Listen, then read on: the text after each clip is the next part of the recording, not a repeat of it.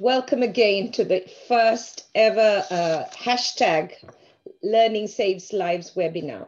I am Dr. Gaya Gamheva-Gay and I lead all capacity building and learning for WHO's Health Emergencies Program. It's a wonderful personal and professional pleasure to welcome you all. I can see we have hundreds on the call and the numbers are growing.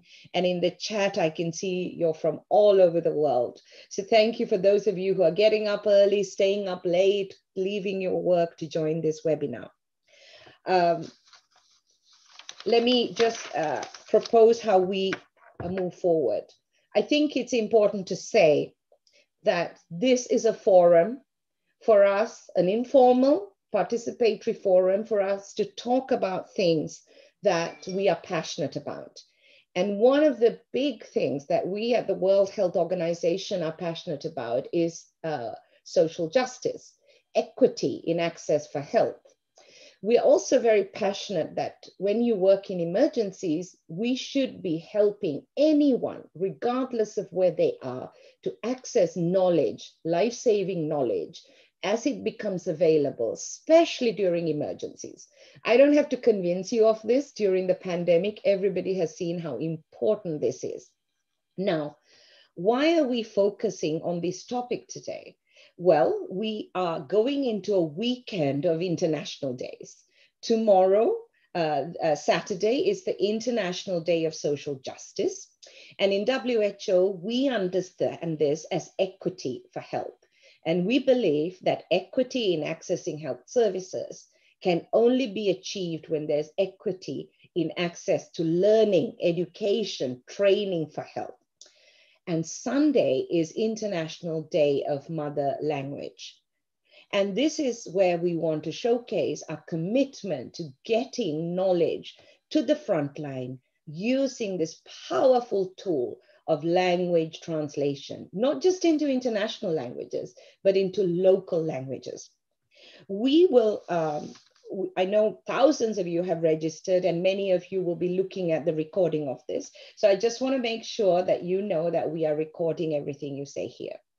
The first part of this webinar will be about listening to our practitioners. And I have a great group of practitioners that I will introduce to you.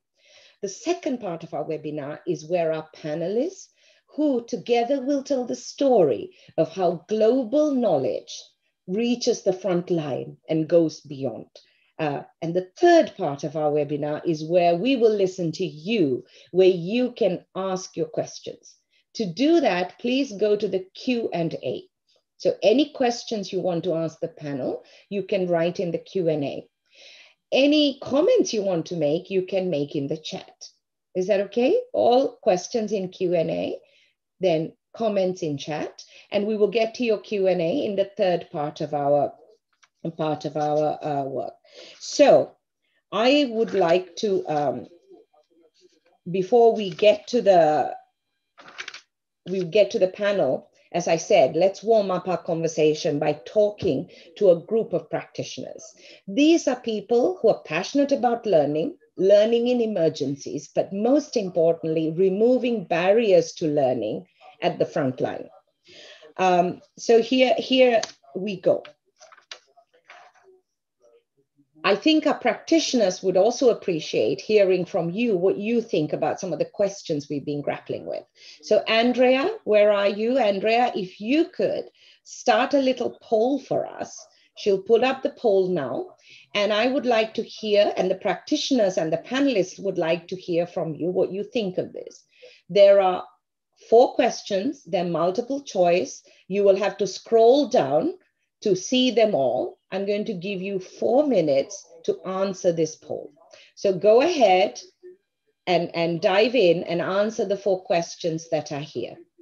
You'll have to scroll down to see all of the questions. The time started about 10 seconds ago.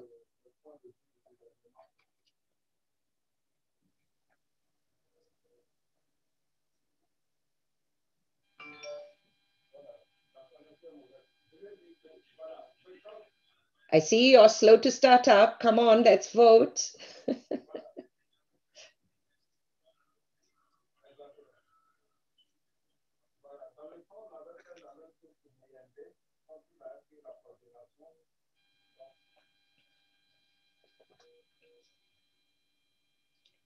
That's great. I can see more and put more people coming on. Fantastic.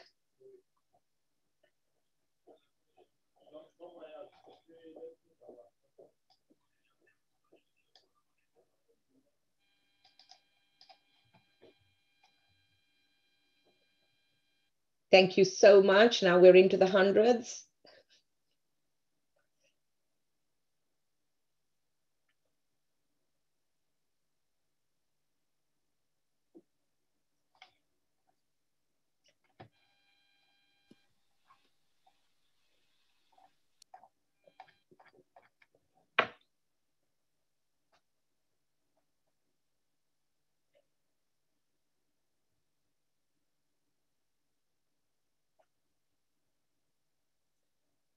I can see there's a wide range of opinions that are emerging. Very good.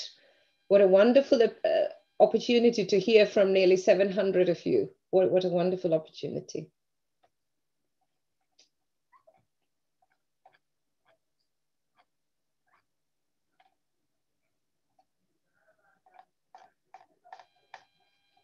Half of you have voted. Thank you. Keep going.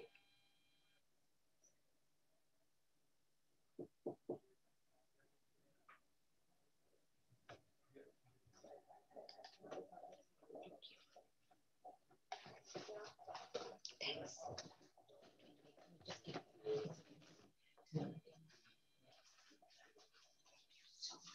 Joy. Do you want to change back? No, thank you.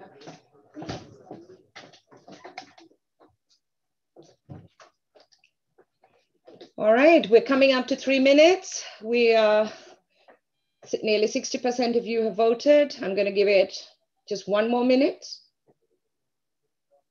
These are really important questions. They're questions about the barriers that people face in accessing knowledge in emergencies. The importance to you personally of having material in your own language.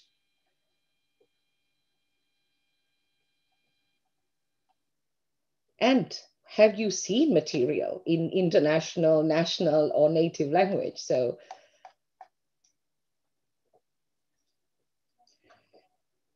and I can see in the chat, you're from all over the world: Pakistan, Macedonia, Kinshasa, Democratic Republic of Congo, Nepal. I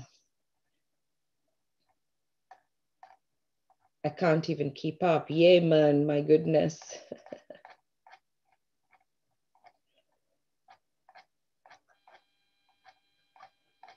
Canada, must be early for you. Nigeria, lots of people from India, fantastic. Bangladesh. All right, I think, Andrea, we can end the polling. Yeah, about 70% have polled. And those of you who do surveys know 70% response rate is very good. Thank you so much. I'd like to take a minute to share the results. Can we share the results, please? Yeah, okay.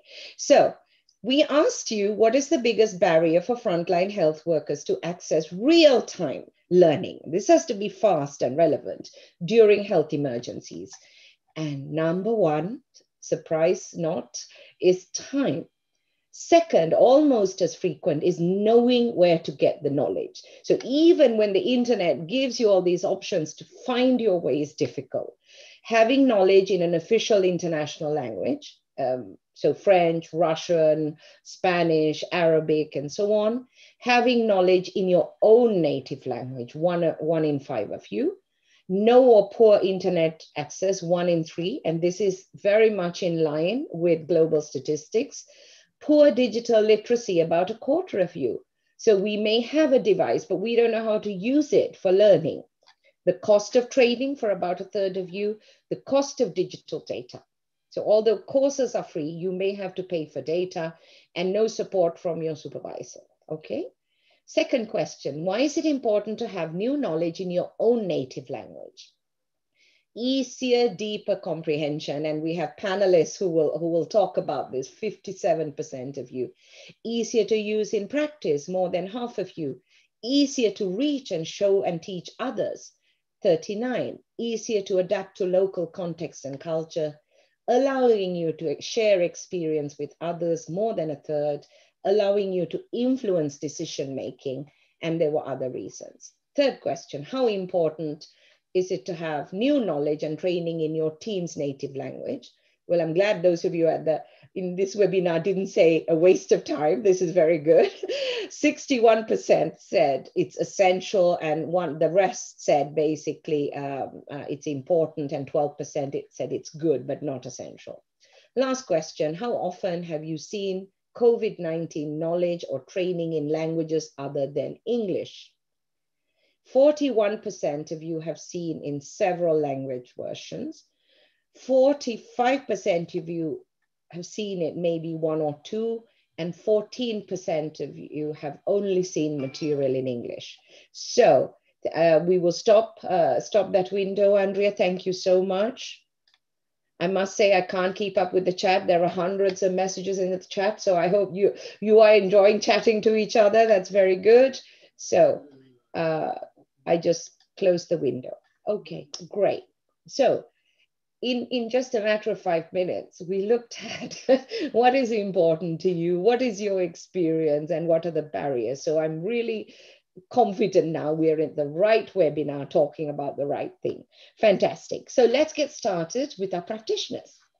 So I have a range of really interesting practitioners, but this webinar couldn't start without somebody from my team, Heini Utunen, who really has been the powerhouse during the COVID-19 pandemic response, to be fast, to be accurate, to have translated versions of life-saving knowledge for COVID response that many of the other practitioners are using.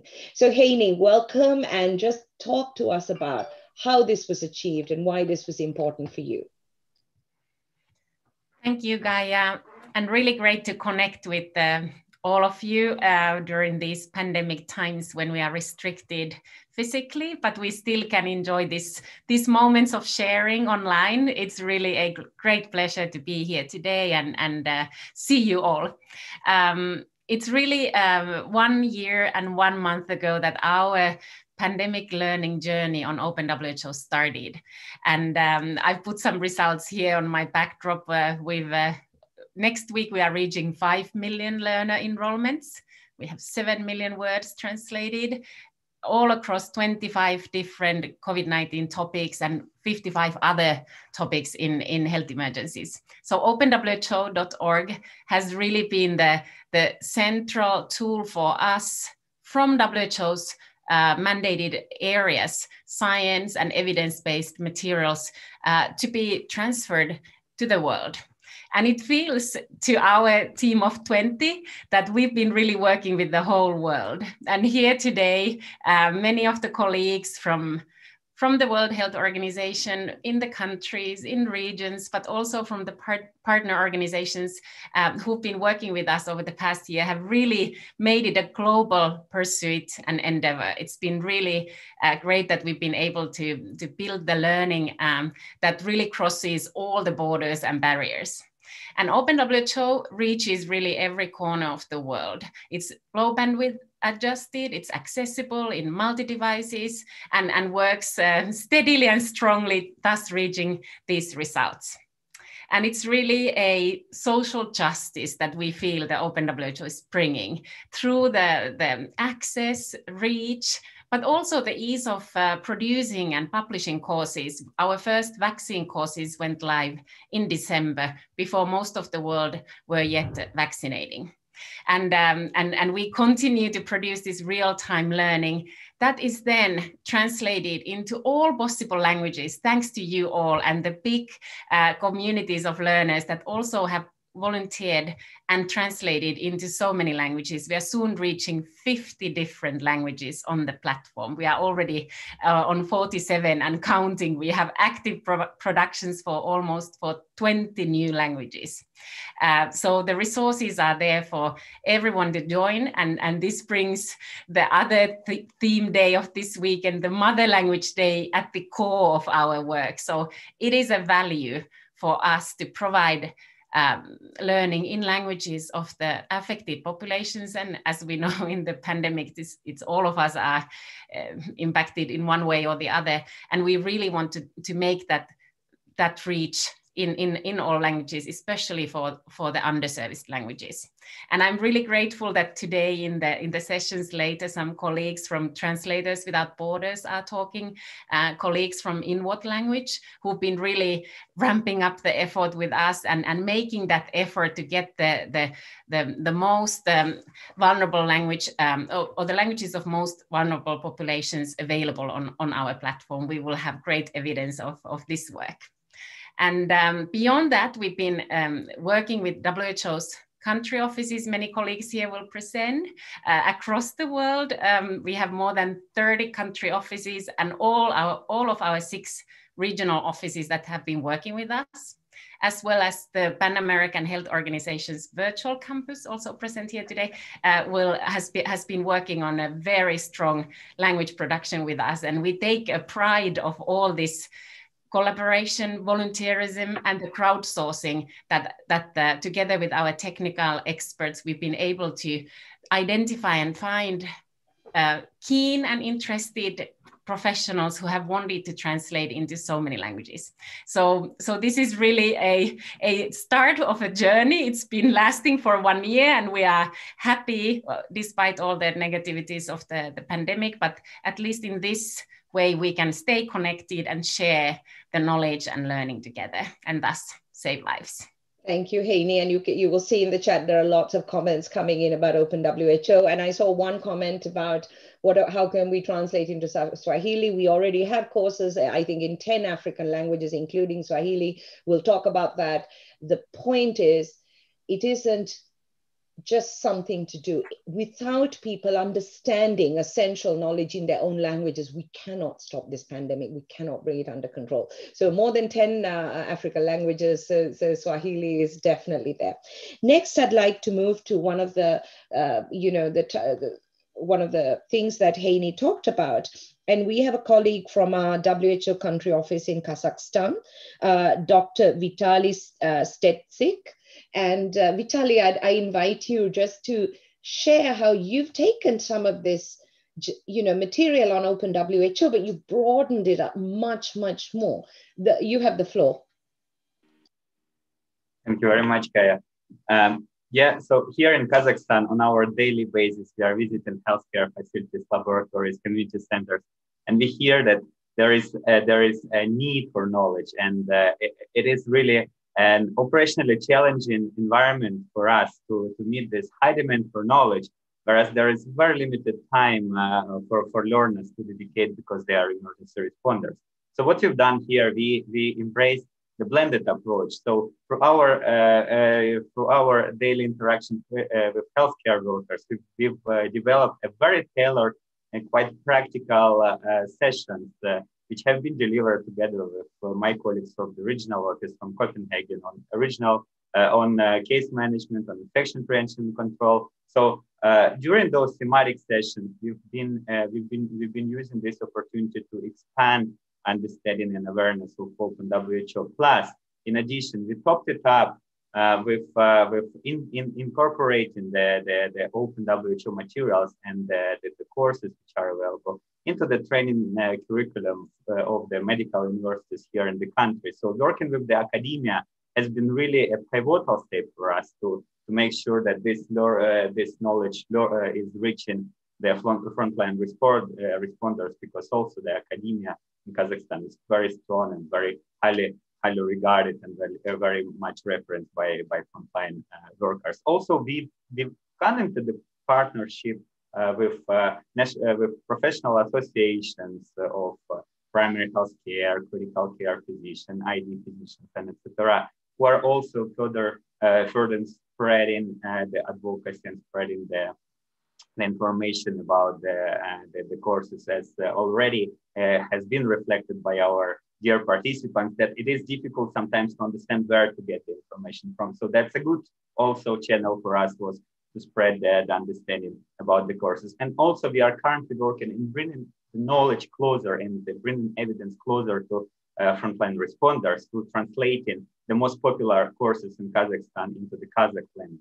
So it's also a huge step in which we collaborate also with the National Professional Association of Medical Universities, who are supporting also and volunteering and supporting translating those materials and making them ready for each and every frontline responder.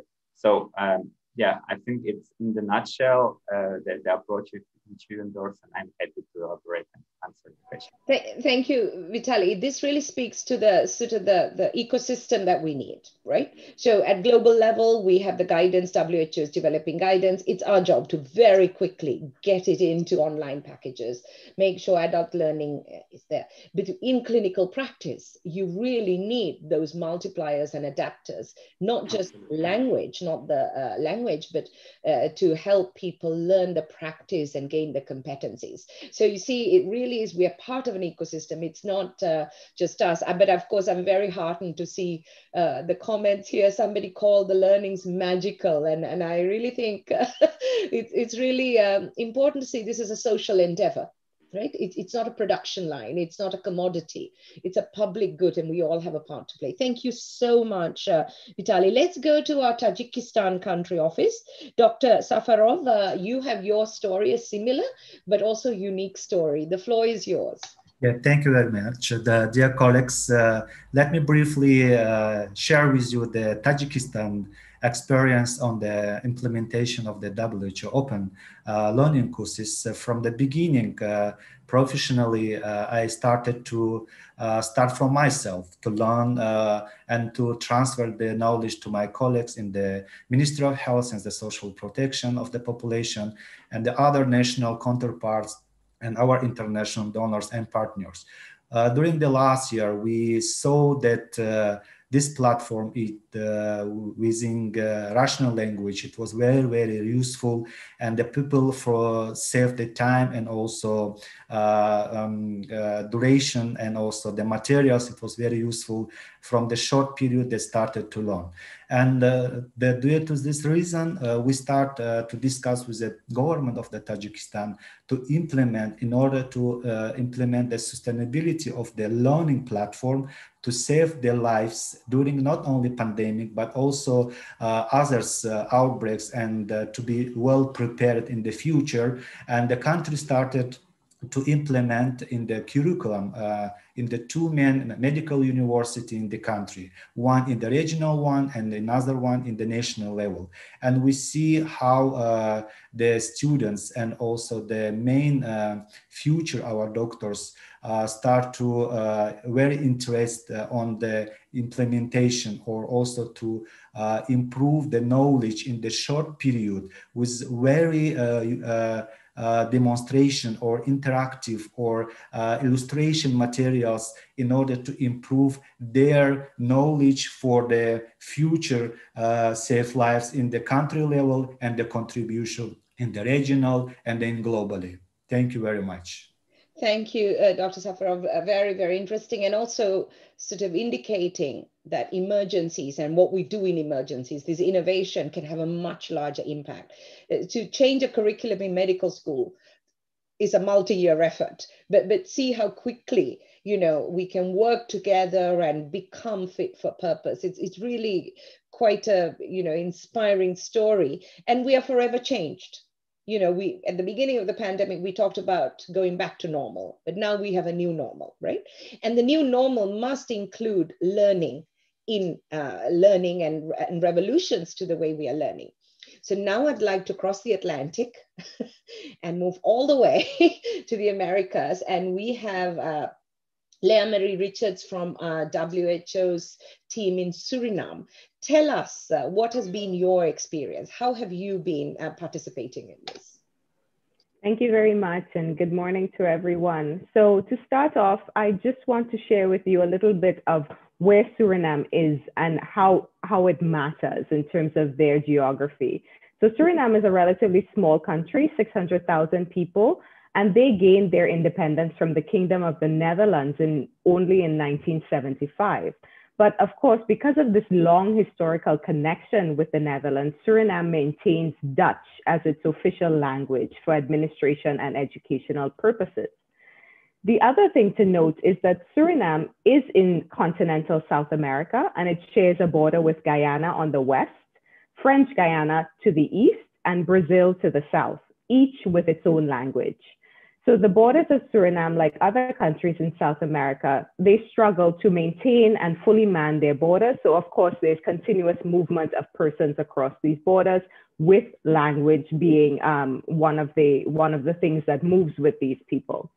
The additional factor is that Suriname is a member of the Caribbean community. This is a mix of Caribbean islands and small states, and they speak predominantly English.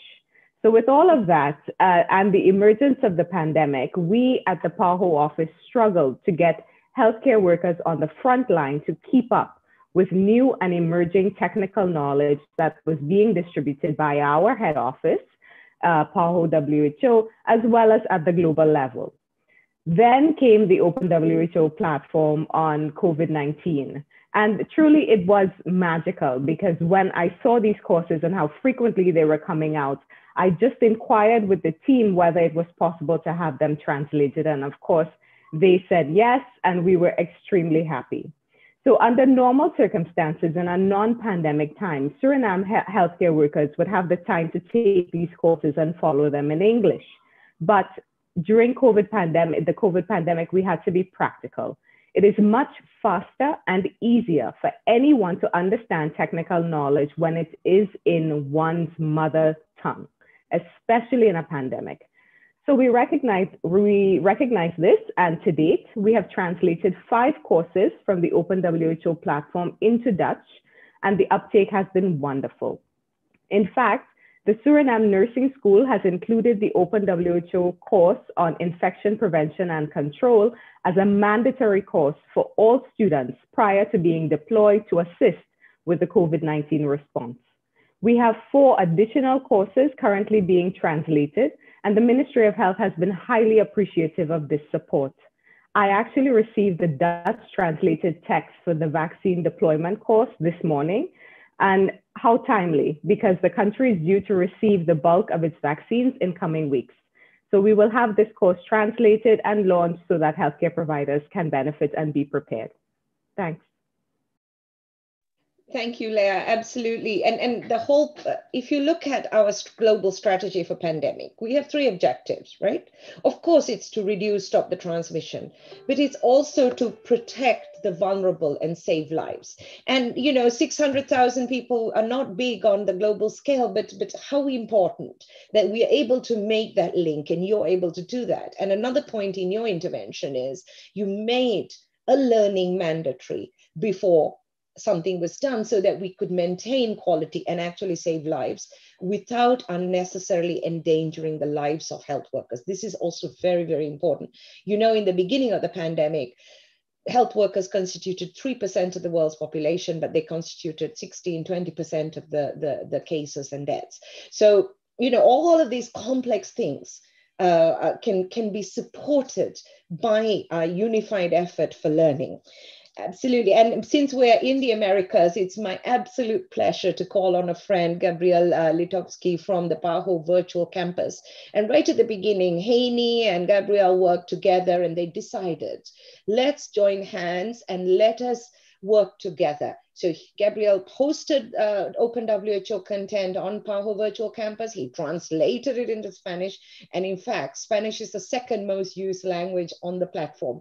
Gabriel, over to you.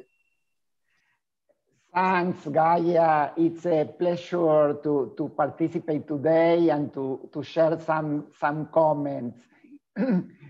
First of all, congrats about this session, and excellent to this different experience in different regions with different requirements. It's very interesting to see the data of the today survey, because it's good feedback to our work. I want to share with all the participants that the PAHO Virtual Campus have 15 years of story to work in virtual learning strategies, but during the pandemic, the PAHO Virtual Campus reached more than 2 million enrollments in courses and became a key tool to support technical cooperation with the countries in our region in America. It's clear that to learn together and to discuss together is key in the context of our health systems. Gaia, and thanks, Heini. I want to emphasize that one of the best work done was the articulation that we achieved with OpenWho in the first date of the pandemic, to discuss about the cars, to translate and to adapt the cars to our region was very important and very, very useful. And to adapt not only the languages, the culture, the reality, the necessities of region is very important. Finally, transform health systems, promote access, respond to emergencies like this pandemic.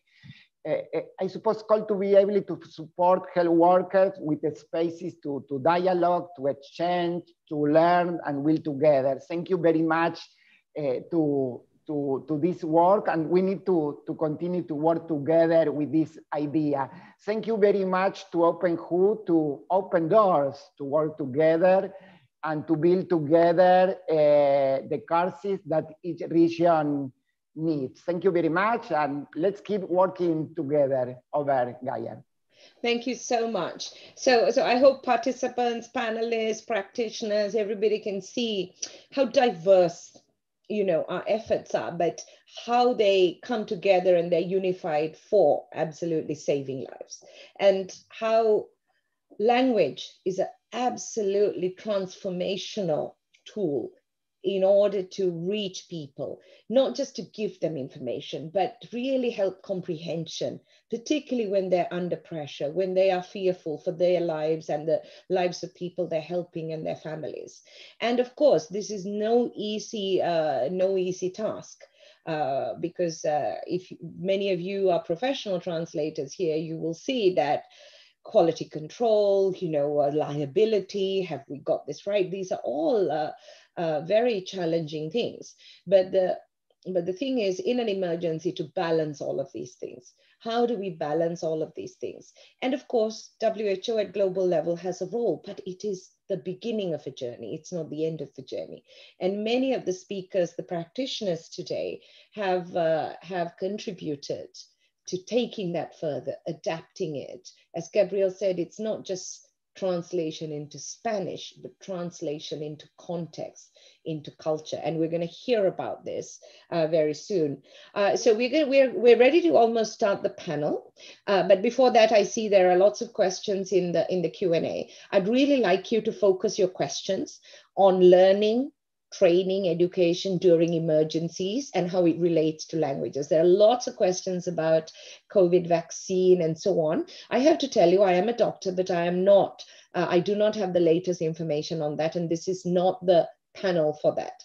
But we will collect all your questions and we will feed it to the team. So as they do press briefings and so on, they address some of those questions. So I apologize to you if you asked a question that we're not going to answer, but here we are. So we are ready to start the panel. I see Dr. Mike Ryan, the Executive Director of Emergency Preparedness and Response, has just joined. Mike, thank you so much for coming. And we've got lots of people and the warm-up act before the panel was actually, we listened to 6 practitioners, but you get to listen to the last practitioner before we start the panel. Dr. Priyanka Relan, thank you so much. You are part of the WHO team, health systems, clinical management at global level. I want you to segue from our practitioners into the panel by sharing your recent experience in education and learning for the COVID response. You have a couple of minutes, Priyanka. Thank you so much, Dr. Gaia. And bonjour à tous. Hello, hola. Galafanagan to my Somali colleagues, Somali and Somaliland colleagues. It's truly such an amazing event here to see so many of you on the line and to connect with all of you through this virtual platform, and to connect with all of you all over the world, so many different countries and languages that we are reaching just through this webinar. Really speaks to how we've been able to connect all together over this last year. So as Dr. Gaia said, I work here at headquarters on the clinical management team, both in health systems as well as part of the COVID-19 response. And it's been an incredible journey over this last year in seeing how much the learning has transformed the way that we connect with colleagues around the organization and throughout the world. Through OpenWHO, through our other learning platforms, we've really seen how courses and trainings have been able to save lives for the doctors and the nurses and the clinicians and the rest of the healthcare staff at the front line. And truly this hashtag learning saves lives, it's a way that we see that we can serve the vulnerable and we can protect healthcare workers. We protect them with PPE, we talk about that all the time, but we can also protect them with knowledge, arm them with this knowledge in order to be able to save lives of patients all around the world. And through the health systems work, for the last several years, our team, especially in around emergency care, where I'm an emergency medicine doctor, and I have been working with emergency care systems for quite some time, and we've developed courses and trainings. We've, over the years, worked on translating a lot of them, but to be able to do that now, in the COVID era, emergency doctors, emergency clinicians, frontline providers, and primary care, critical care, all of the healthcare staff has never been more so in the spotlight than it is now in the COVID pandemic. And we've really been able to see how much that speed of being able to reach the frontline workers is so crucial at this time. And so through OpenWHO and through our colleagues, we've been able to not only get this knowledge out there on the website and open access very rapidly, but also keep it up to date with the most up-to-date guidance. And with COVID, we're learning so much day by day, hour by hour, really, and we've been able to rapidly develop the guidelines and then rapidly transform that into learning, so that those of you who have already spoken, you've said you've been able to get the trainings before you even get the vaccines, and that's incredible. That's absolutely where we should be. We should be armed with the knowledge to be able to implement the guidance, the tools at the front line at the same time, as soon as we receive them, and be ready to receive them fully. And so over this last little while, for the last couple of months, I spent quite some time in Somalia and Somaliland, not only taking this online courses and delivering them to the colleagues on the ground, the frontline health workers, but really doing a hybrid approach, as one of our other colleagues spoke about, and transforming and seeing it live, seeing how these courses transform into local context. We don't have some of our clinical courses translated into Somali yet, but we were able to bring the healthcare workers together, teach them in English, very slowly, very methodically, and see them translate the course into Somali in real time, and show each other, teach each other in real time the practical skills that go along with emergency doctors and critical care doctors at the front line. And that was an incredible experience, seeing what it takes for this comprehension to take place. Mm-hmm. Not only about teaching them in English, but then making sure that they understand it and they can teach others. So we did a training as well as training of trainers, and helping them understand what adult learning is like, how to teach, how not to teach, how to set up all the different parts of the course, and really ensure that comprehension happens at the district level. And so it was quite an amazing experience, and I'm really honored to be able to see so many of my colleagues here today on the line from that training. And I look forward to answering some more questions and seeing how the experience of the frontline doctors really shapes up in the months and years to come.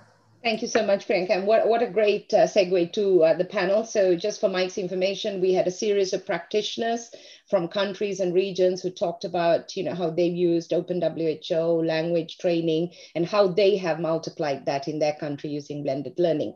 And Priyanka took us to Somalia and Somaliland.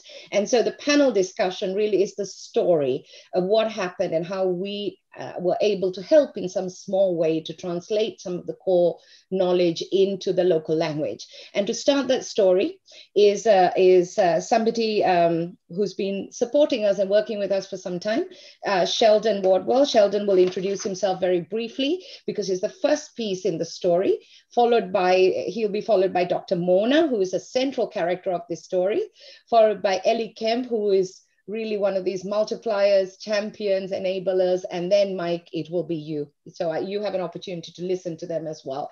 So we will keep it quite brief because I know Dr. Ryan's agenda is very tight, and after he leaves, we can continue to have the discussion. Sheldon, over to you. Thank you, Dr. Gaia, for putting on this event, and thank you, Dr. Ryan, for joining us. I met Dr. Gaia about 5 years now ago at the CDAC conference in Thailand. And I knew quickly she was the person that I needed to get to know in order to magnify or multiply an impact around the globe. And at that time, I was working with a translation and technology company, and not to the same level as Translators Without Borders, but we were donating some translation services.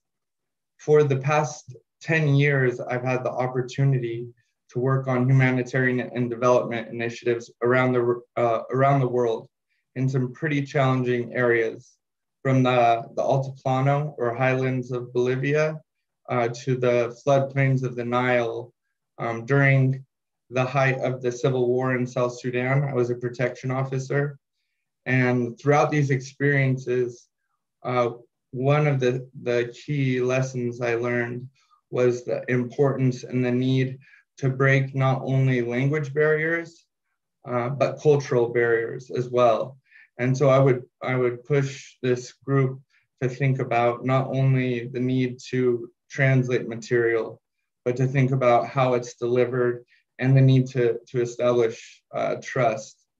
Before I get started on the story in Somaliland, I'll just make one other comment. Dr. Gaia, she invited me to participate in a conference in the UK, which involves anthropologists and linguists about the Ebola outbreak. And what was most shocking to me was, even though everyone in the room spoke English, it seemed like the anthropologists and the health professionals weren't speaking the same language. I know Dr. Gaia is pushing me to be quick though. So let me tell you about Sinag. I'm not the story, Sheldon, go ahead. Sinag is a northeastern region of Somaliland. It's one of the most undeveloped regions, I think it's safe to say, in the world. It has some of the most, the worst maternal and child health or mortality rates on the planet. For the last 3 years, I've been working with the Healing Hands Foundation to establish a hospital. Many communities in this region, which has a catchment population of 600,000 to 1 million, do not have access to basic child and maternal health care. With our local partners, the Jabril Foundation and ResponseMed, we've established the basic infrastructure. We've built a 37-bed inpatient facility with outpatient diagnostics, A&E, an operating theater, etc. We have recruited one of the best teams of local Somali doctors, including Dr. Mona, who will pass it on to next. And as the pandemic broke out and our project was delayed from opening, I knew from working with Dr. Gaia the importance of the material that she was providing. So I had asked that our doctors each go through all of the courses available in OpenHO. And the feedback that I received from the doctors, we recruited 3 doctors from the #1 medical program in Somaliland. And all 3 said that the material in those programs were not only good refresher courses, but that they also provided a lot of new material. And more importantly, they said that the only native speakers throughout the region we're not aware of a majority of the information provided in those courses. And so I'll leave questions for the panel discussion, but I just want to say I'm really proud to be a part of this project from the doTERRA Healing Hands project.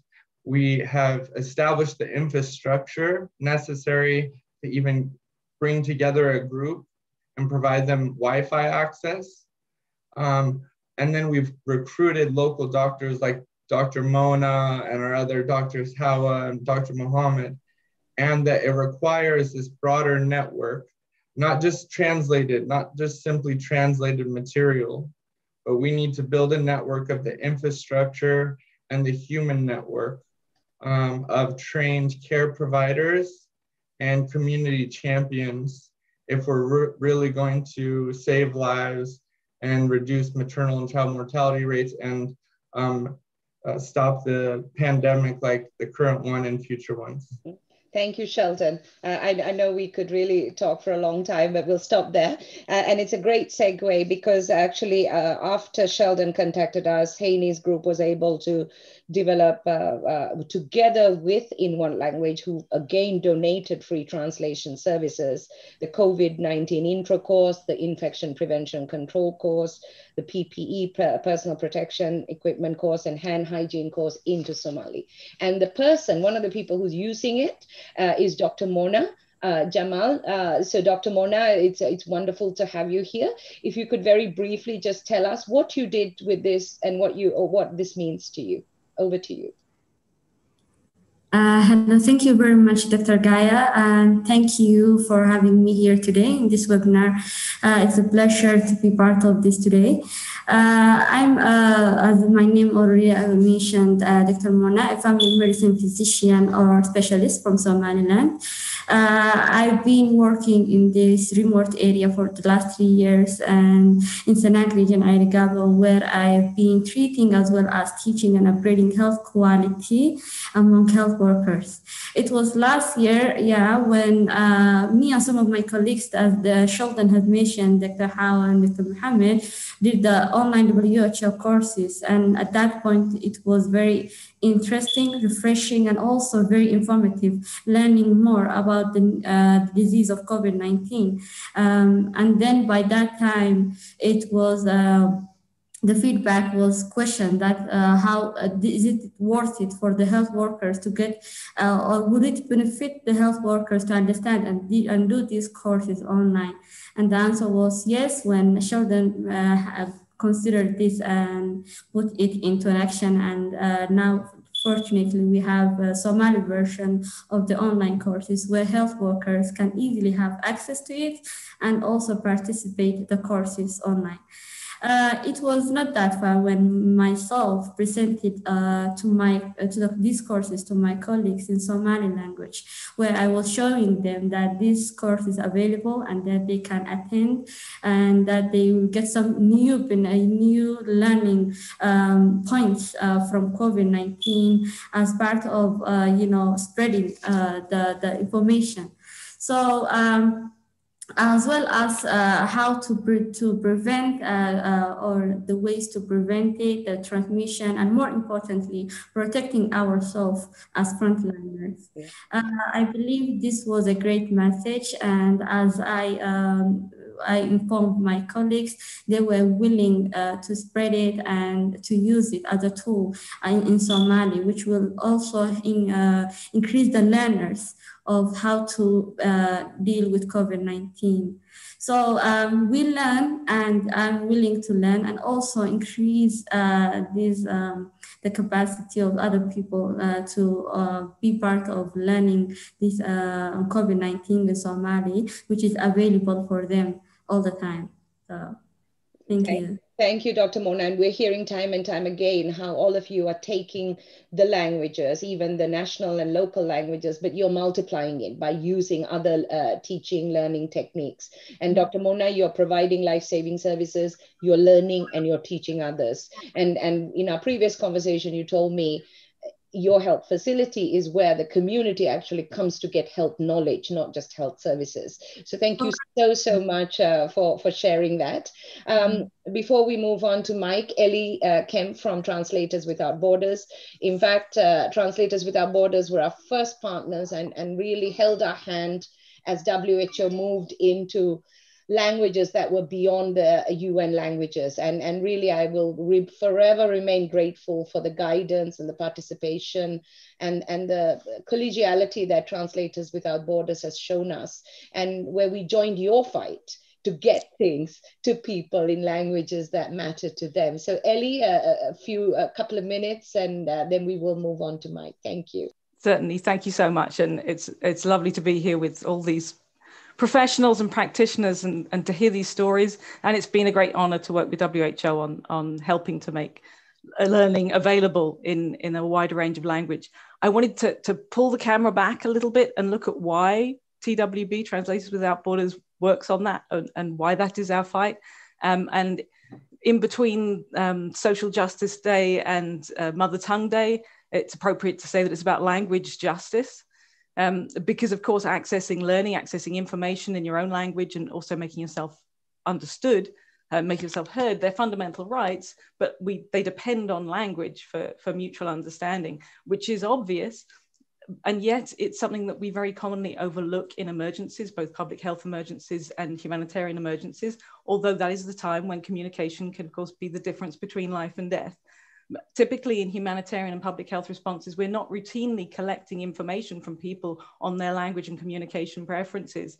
And instead we routinely rely on community workers like community health workers to know which languages everybody speaks and understands and is comfortable in, and to relay information and manage questions in those languages. That creates an unfair additional burden on some very hardworking people who already have a tough enough job as it is. And it can, of course, fuel confusion and misinformation. And it's equally obvious that if we don't plan health services and other humanitarian and development services with attention to language, then there's a risk that speakers of marginalized languages, not the big, the national, the international, the dominant languages, but more marginalized languages, they risk not being able to communicate with the medics. They risk not being able to understand the information on the medicine that they're given. And because we typically don't track health outcomes either by the patient's first language, we have no information on how big a problem that is, how many people are affected, or indeed what the knock-on effects for public health might be. But what we do know from TWB's research and from the work of other organizations is that the people who typically struggle to speak and to read and to understand in dominant national, international languages are also those who typically get less chance at an education. And so you'll see wherever we go that women and girls and older people and people living with disabilities are disproportionately represented among those who have difficulty accessing learning, accessing information, and making their voices heard. The good news, and I think we've heard some of the examples of it in the representation so far already, is that some of the answers, some of the solutions to those problems are almost equally obvious. And we've seen the most amazing spontaneous galvanizing of the superpower of language over the course of the COVID-19 pandemic, with thousands and thousands of translators and linguists and coming forward to share knowledge by putting their own language skills into play. We can also much more routinely, and we must gather information, ask people about their language and communication preferences, and use that as a basis to plan communication for and with them. And the other thing that we can do and that TWB is working on is to harness the power of language technology. Although access to technology is still way too unequal, the world is digitizing, and we can harness that potential in order to upend the current language power dynamic, which says that I, as a native English speaker, can make myself heard anywhere, can access whatever information I like. If we can put language technology in the hands of speakers of marginalized languages, and we can, then they can control their own communication, their own access to information, and that has to be the way forward. Thank you so much, Ellie. And really, it's important to step back and see the broader picture. And it's really encouraging to see how you are really empowering people to have the tools so it is a power dynamic that we are trying to address. Thank you very much. Mike, are you ready? It's really a very busy schedule for Dr. Ryan, and it's a wonder that he was able to find the time. There he is. Mike, the floor is yours. Yes, thank you, Gaia. Yes, it's been crazy, but this is actually, it was just very nice just listening to the last 3 interventions. I was actually sitting back here and just enjoying the stories. And I think that's something we should do more for each other, is tell each other stories in our own languages. Sometimes I found even listening to languages that I don't understand, you can get so much information from them just by the way in which the language is expressed. So language is hugely important. It's so much part of our being, and it's so much part of our identity that it forms more than just words. So it's great that on the day of International Mother Tongues, and in Ireland, our mother tongue is supposed to be Irish, and we struggle to maintain our cherished language all the time against the forces of globalization and sameness. Isn't it terrible? The world is becoming so the same, and our diversity is what's under pressure, be it our cultural, our biodiversity. We're trying to make everything the same. It's very sad, but it's very encouraging to hear people come together around this theme today, learning, language, and all of these things. So it's a real pleasure for me, in fact. And in that sense, Gaia, it's a break for me from the monotony of the rubbish I get up to all the time. So thanks to Sheldon and to Mona and to Ellie and yourself, Gaia, and the whole team for all you do, for lifting us up when we need to be lifted. I think it's big weekends. We've got Social Justice, International Day of Social Justice, and the Mother Tongues Day. I think one after the other, or they're the same day. I think you managed to coordinate them on different days at least. And I think in that sense, the two collide in a way when you spoke about reaching everybody. You know, we reach every person. We reach every health worker. Nobody gets left behind. Is that not the essence of social justice? That everyone has equal access, equal rights, and not everyone gets the same thing at the same time. There's always a line, and sometimes we find ourselves at the front or the back of the line. But your race or your ethnicity, the amount of money you have, should not determine where you stand in the line. So there will always be a line. There will always be an element of rationing, and there will always be precious resources to distribute, be they the resource of education or the resource of a vaccine. The question is not, will we have limited resources? We always do. That is the world we live in, unfortunately. The question is how we decide who gets access to those resources and who gets to decide. And that's what I have a problem with, is ensuring that society decides, not vested interests, and that we try, although we will fail, to look at every one of these things we have as a precious resource. And in that sense, now everyone's talking about equitable access to vaccines, and it's great, and it's fantastic to be having that conversation. It's tragic to have it, but it's fantastic that it's happening, not now at least, and not 10 years from now. But also, we need equitable access to life-saving knowledge. Because right now in this pandemic, and up to now, it's our knowledge that's actually been the most important countermeasure. Knowledge has been the power that saved lives up to now. And I think you've got that theme you keep hammering me with, Gaia. Learning saves lives. It's almost like a ticker tape in my dreams at this point. But it's meaningful, because for two reasons it's meaningful. Because number one, it has the distinct advantage of actually being true. But it also focuses on what we're trying to do here, the outcome we're trying to get. Learning in itself is great. My granddad always told me there's nothing you'll ever learn that won't be useful to you. You know, that learning is a great thing in its own right.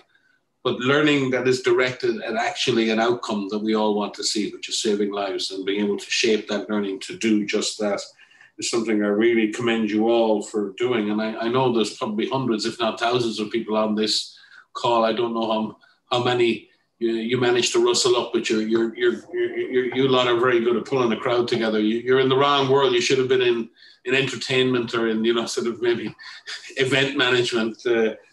But we're all sort of gathered around this virtual fireplace today, talking about that issue of learning and how much of a right that is. I mean, I come from a working class background. I come from a background where I lost my dad early. My mum dragged us up. My education came because the state decided it would pay for my education. We were given the social supports needed to survive and not become the delinquent that I was destined to become without those social supports. So we all emerge in our adult life as a product of learning.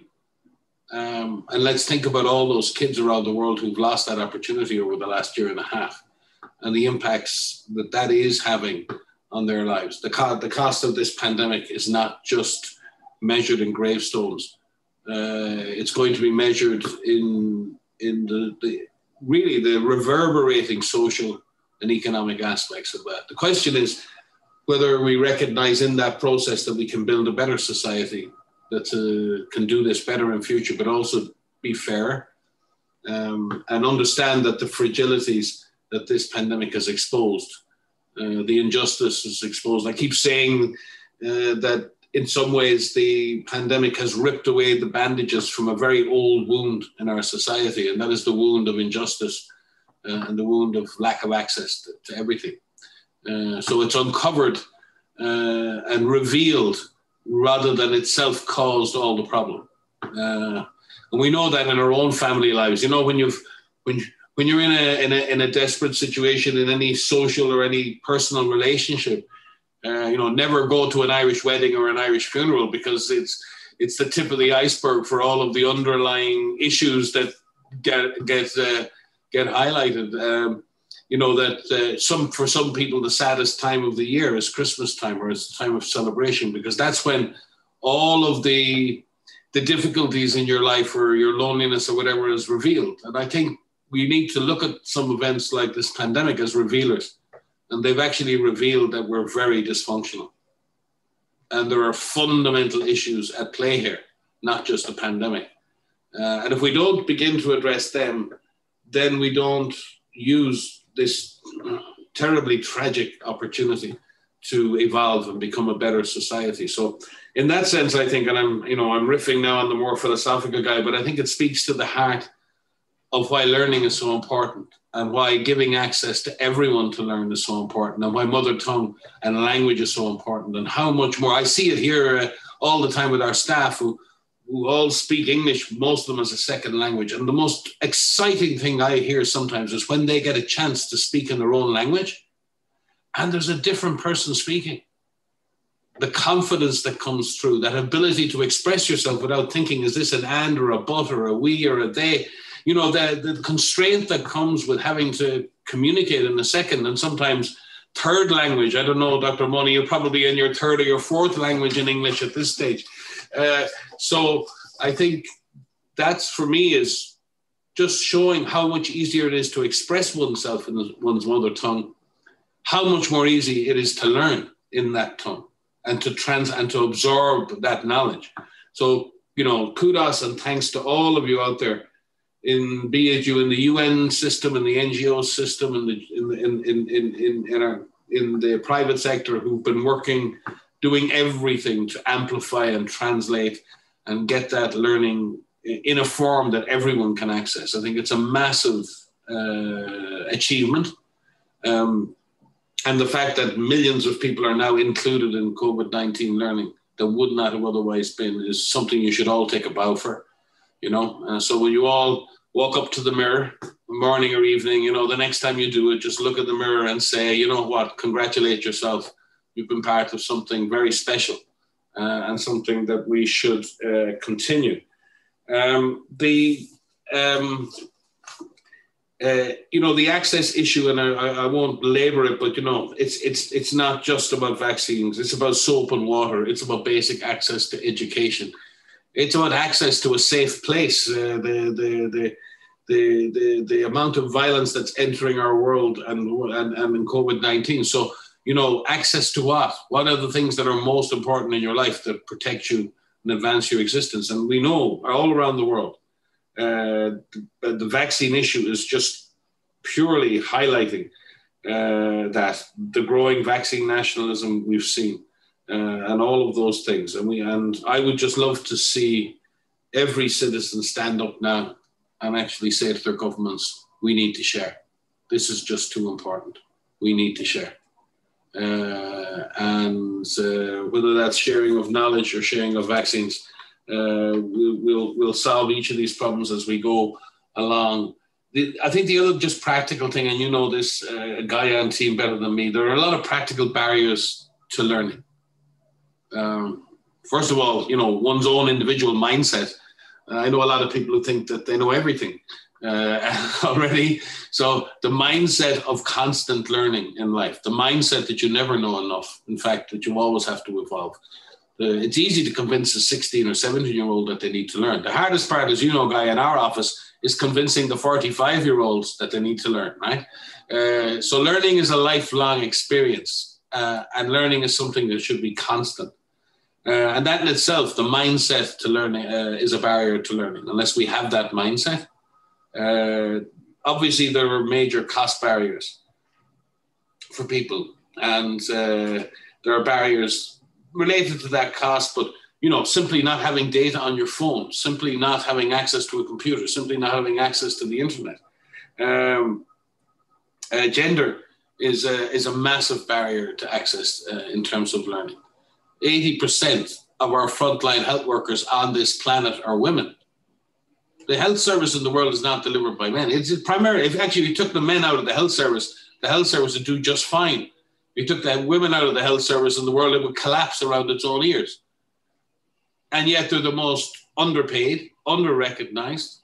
There are more glass ceilings in the health service than there are anywhere else in the world. So if we really are going to address the barriers to learning, we have to address the gender gap and the way in which that is dealt with. We also, I think, need to recognize that people have different ways of learning.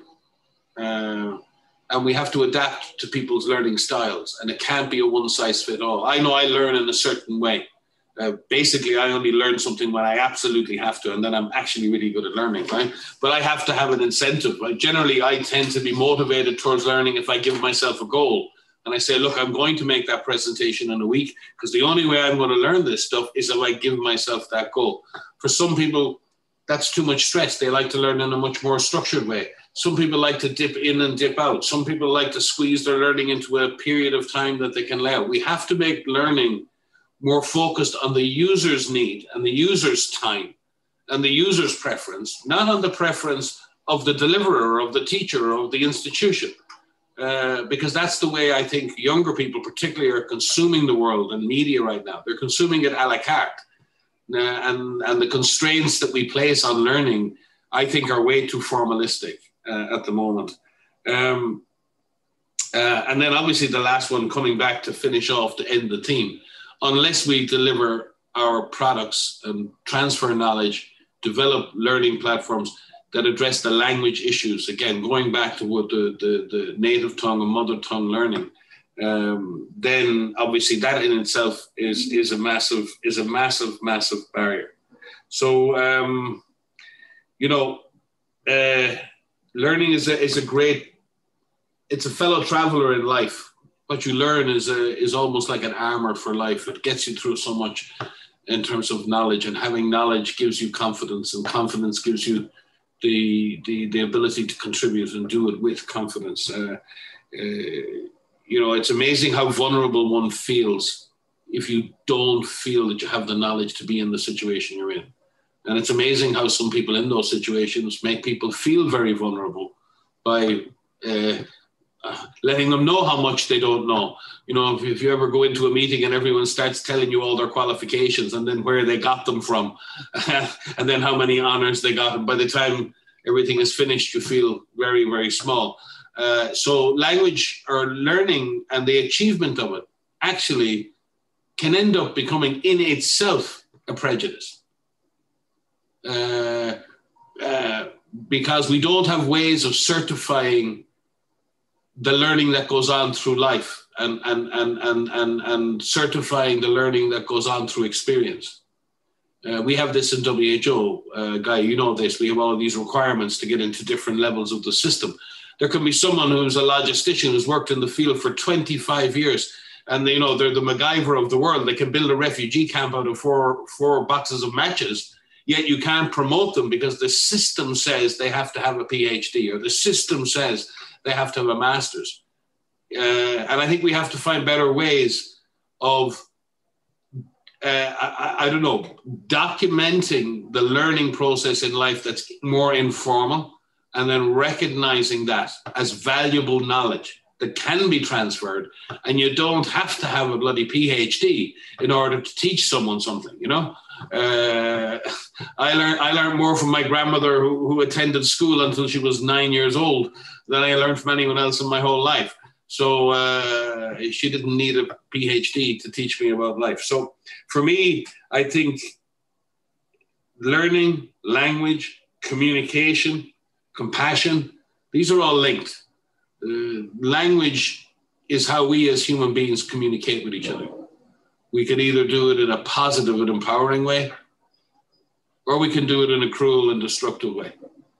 Learning is about, and knowledge transfer is about the greatest use we can make of language and communicating what we've always done. We communicate through the generations. We communicate through time. So if we want to send a message to the future today, what message are we sending to the next generation of scientists who are down there? That we're going to generate knowledge better.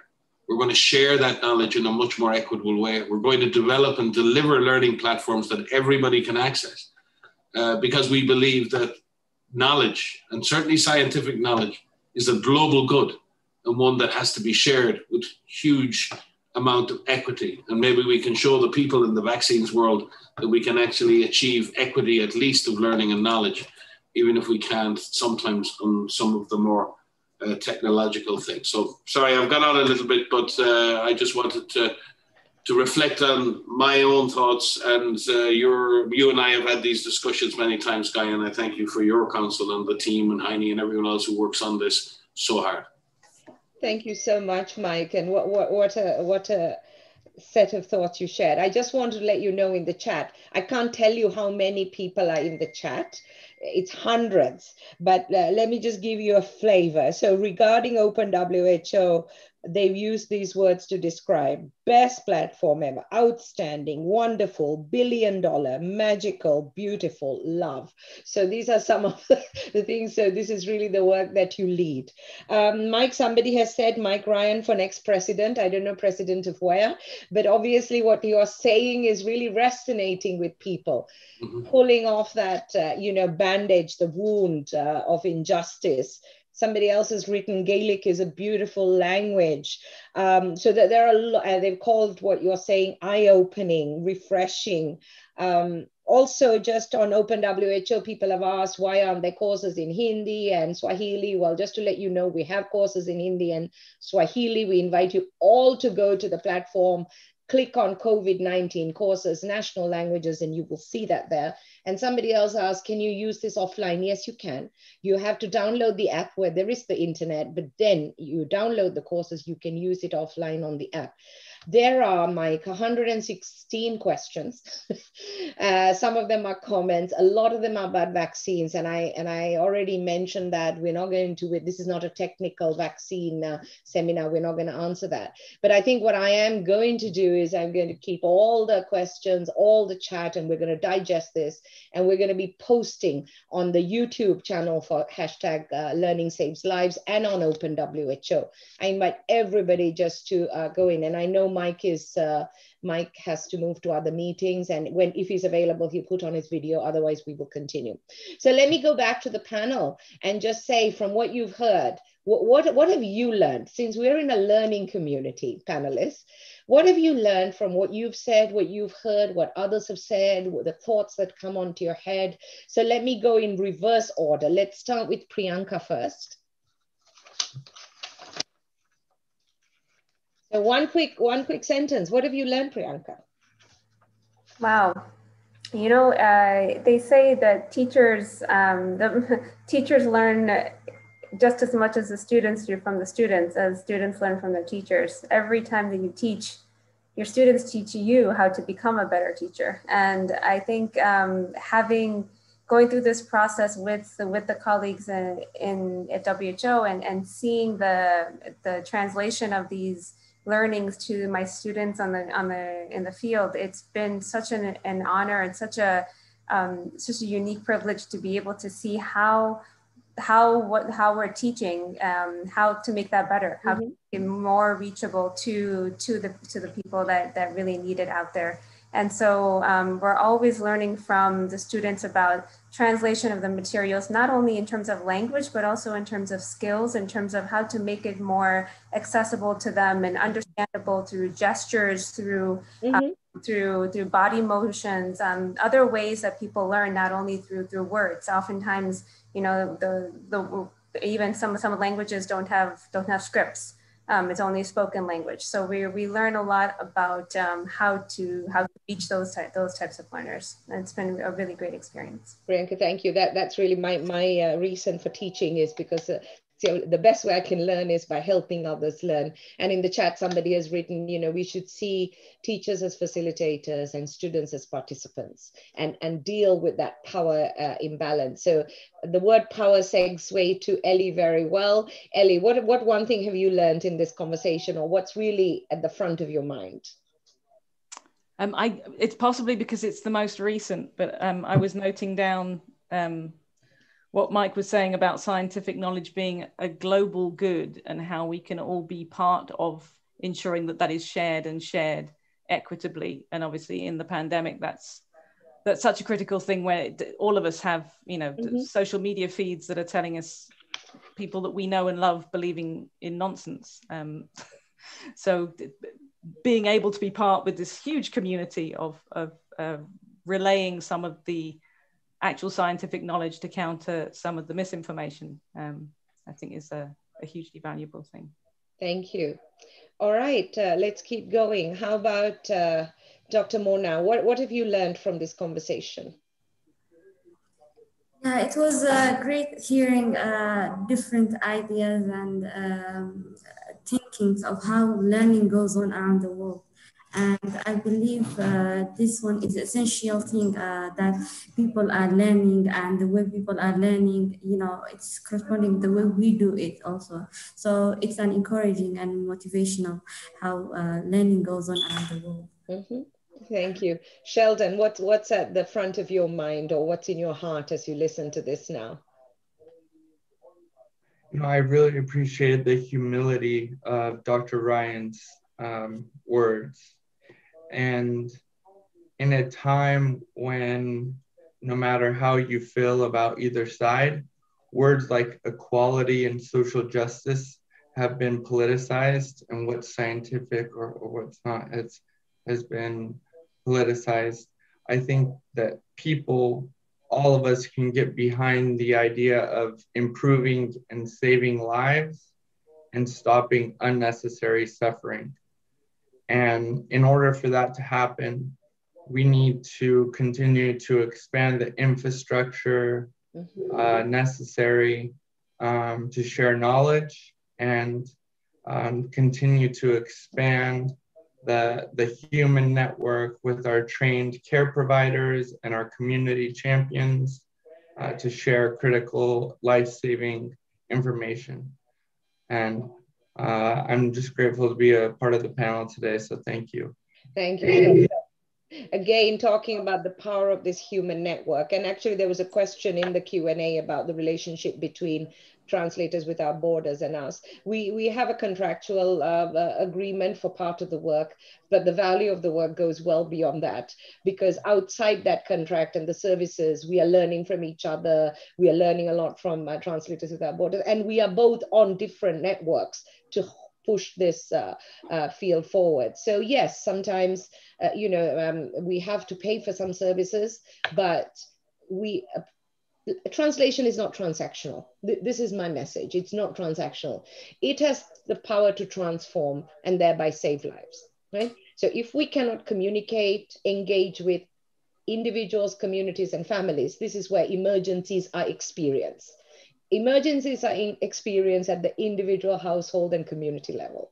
If we cannot not just tell people, but engage with them, get them to participate in languages they deeply understand and trust, then we are doing a lot of busy work trying to manage emergencies. So there's a lot, there are services that we have service relationships, but we have a bigger relationship going forward. The same with some of the other companies and some of the other people here. All right, let's go to just a quick, what have you learned from this, from our practitioners? So Gabriel Litovsky from the PAHO Virtual Campus, Mike, they're the ones who really helped us expand the Spanish language. Gabriel, what have you learned listening to all your colleagues here? Thanks, Gaia. Excellent to hear all of the colleagues. Excellent to hear Dr. Ryan refer to the idea of the lifelong learning. I congrats especially the links with study and work. This is important, this is fundamental, and it's fundamental to work in the language of the work, to work together and to build together this. Use the problem of the work to learn and to transform the health system. Thank you, and congrats for all the experience. Thank you so much, and we have a lot to do together, as you say. Let's go to Leah in Suriname. Thank you again. Again, a very, very good and insightful panel. I just want to say the one thing that I have learned is that this is the beginning. I believe that in countries like Suriname, where we have taken the leap to have it translated into the mother tongue, this is just the beginning, because there are many other languages spoken, dialects, things that really impact the work among those that we need to reach. So it's going to be a start, and we're going to look at the different ways of learning. We're going to recognize gender in terms of how we pass on this information, because who has time to sit down and follow a course for 3-4 hours when you have children bouncing around and working from home? So I really do think that we need to recognize the nuances of our healthcare providers and seek to meet their needs. Over. Thank you so much. And I know Mike has to go, so it'll be really nice if he's able to say goodbye to you all. Mike? Great. No, it's fascinating. Continue to listen. I'm sorry, I do have to go. Just one thing for us all to remember, because we're all thinking in billions and populations, and we're thinking, these big numbers, how many cases and deaths and how many vaccines and how many trillions of dollars. The ends get bigger and bigger. I always try to remind myself that N equals 1. One person matters. And teachers and trainers know that, doctors and nurses know that. It's that individual patient that you give life to. It's that individual student or participant that you transfer knowledge to, and the satisfaction that comes with that. The ones add up then to the millions. But we have to remember that at the core of each number are people, individuals who have needs, desires, dreams, aspirations, and a vision for their own future. And I think in that, this is fantastic to see this energy in this room and to see that N equals 1. One person matters, one life matters, and one journey through life matters. And life is a journey of learning. So let us all try and support each other in that. So thanks, Gaia. It was fascinating. It was inspiring for me. Best thing of my day. You've made my weekend because it's just lovely to feel the energy and the vibes from everyone on this call. Thank you. Mike, thank you. There are people Thank who you, are Dr. writing Ryan. to you. And also there is somebody from Butembo who you worked with in Ebola. The people are on and they're saying wonderful things about you. I will make a list of it and tell you. And I will tell you in my own mother tongue next time I see you. Okay, let's see how that goes. Well, that's going to make a change, Gaia, because you're usually telling me all the things I need to get my act together on, which I really appreciate too. So it'll be nice to be coming along with compliments. Thank you, Gaia. Thanks for your leadership. So Bye-bye. Thank you. And we will continue here. Mike, good luck with your day and the response. So let's keep moving. Leah, you just finished. So let me get back to where is Dr. Safarov, followed by Vitaly. Dr. Safarov from Tajikistan, go ahead. What did you learn, sir? Yeah, thank you very much, Gaia. It was really nice to talk and to learn from my other scholars how they intervened through the using the open WHO among of their very good or fragile system existing in their country. I just learned that this amazing digital approach intervened in the health system of my country. And all levels, in the hospital level and the primary healthcare level and the laboratory, really like the approach, and it's really gives in the short term, in the short time, to learn from the very, I already mentioned that very simplified platform and materials, and to transfer this knowledge to others. This is amazing. And my colleague already said this is just a beginning. It's our baby, and we have to feed and also to treat and also to take care. And we will indeed to implement and to have a future healthy and also to protect everyone. Yeah, thank you very much. Thank you so much. Dr. Vitaly Stetskis, what have you learned? Thank you very much, Gaia. Yeah, it's been incredibly interactive and very useful discussion, and I'm really grateful for colleagues of sharing those thoughts. And also, it's been a really interesting learning opportunity to get feedback from the participants. And it is really important, and this lifelong learning experience is something which is really an interesting concept, which actually is being operationalized, as I see in many countries throughout the world, and with our dear panelists and who were reflecting on the different approaches. So the other thing which is really interesting is that it's good to embrace the multidimensional approach and to do several outreach ways in bringing the knowledge and reaching those who require knowledge in this challenging environment. When there is no time, then the people need to respond. There is a response fatigue. So that's really interesting experience, as well as how important it is to engage with community, and through the community to make sure that that there is demand for community to learn, as well as for healthcare practitioners and for the responders to learn. And that's also an interesting, and open WHO also a great opportunity for community to learn, because there are materials for lay people to get basic understanding and very important understanding of how to protect oneself, how to make sure that there are public health measures in place. And another, my last closing remark is that it is really important, and that's once again re-emphasizing that we are doing and moving into the right direction, is that it is important to increase the equity through translating and through bringing the material in the language which is very much familiar to participants. Despite, like in Kazakhstan, we have a privilege of having mostly bilingual population who understand Kazakh and Russian language. However, and Russian is one of the official UN languages. However, we learn more and more while interacting in healthcare facilities that there is more and more need to get material in Kazakh, and that's why we are working on this. So people get quicker understanding of the basic concepts. So that's over from my side. Thank you so much. Heidi, you get to say what you've learned too. Yeah, I think I'm really amazed and encouraged and empowered by all these stories, both from the panel here, but also on the chat.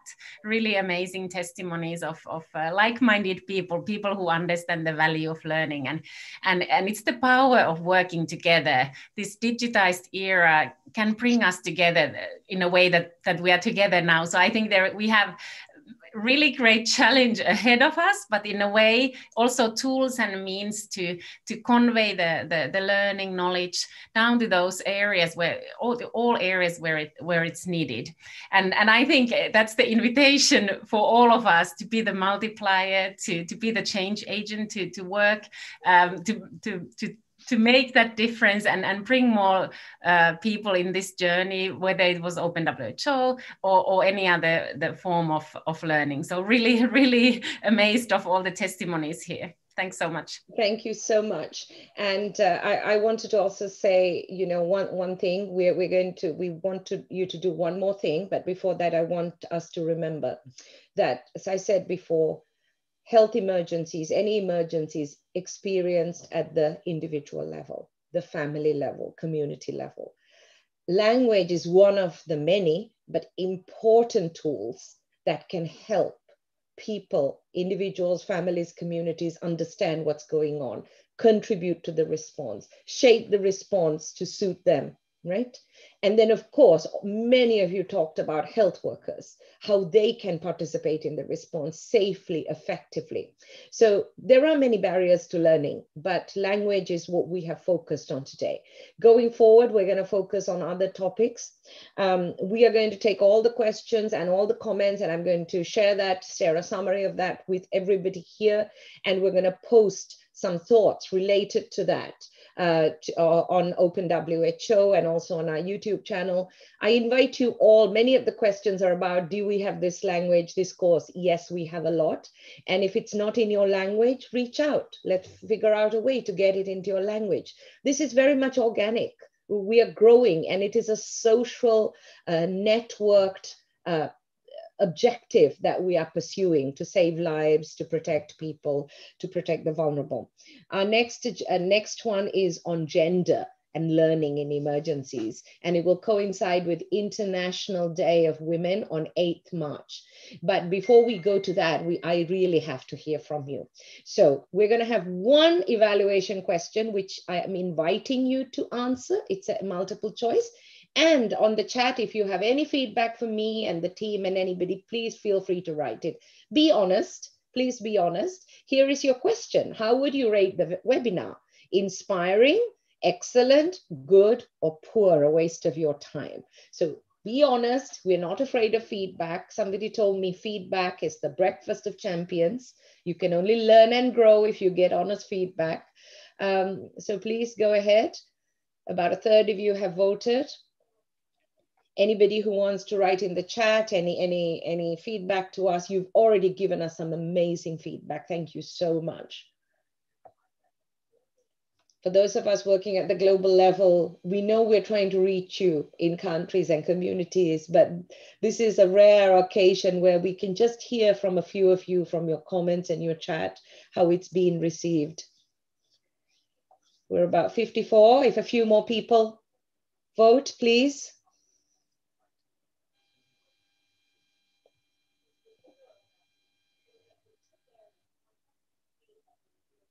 Thank you so much. Feedback is really important. The same when you receive our products, when you see translated versions, you want to improve it, speak up.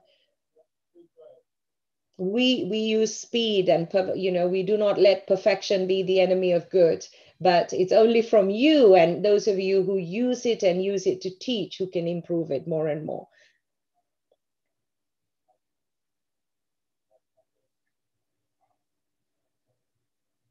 Okay, we will just take 5, 4, 3, 2, 1 and stop the poll. We can see, yep, so Very good, very useful feedback. So at least minimally you found some part interesting. The majority of you found it excellent or inspiring. And I must say, if I could give you feedback, I found it excellent and inspiring that we could get together, several hundred of us, to really talk about, as I said, something we're passionate about. Social justice is not an abstract concept. We can apply it in our work. And in health emergencies, this is how we are together with you trying to apply it. Language, mother tongue, the closest we can get to cultural contextualization, the closer we are to helping people really understand deeply what they need to understand, but also to tell us what they need to tell us. It's not just about one-way communication. So thank you so much. I'm so grateful to the practitioners, the panelists, the participants. I'm very sorry we went 6 minutes over time, but there seems to be so much that we want to say. We'll let you go. Have a great end of the day, end of the week. In about a month's time, we're going to continue. We're going to continue these webinars. Very soon, we're going to have the technology to have interpretation of our webinars, so it won't just be in English. But I certainly didn't want to delay this process, hashtags learning saves lives, until we had the technology. I find when you set a goal and you start, the tool will come to you, and we commit to having that tool. Thank you all very much. Have a wonderful end of the week and stay safe and look after yourself and your loved ones, and see you at the next webinar. 8th of March, we're looking at the challenges women face learning in emergencies. And men are absolutely invited. This is not a male exclusion. We want men and women to make sure that we help. We make sure gender is not a barrier to learning. Thank you all. Bye-bye. Thank you.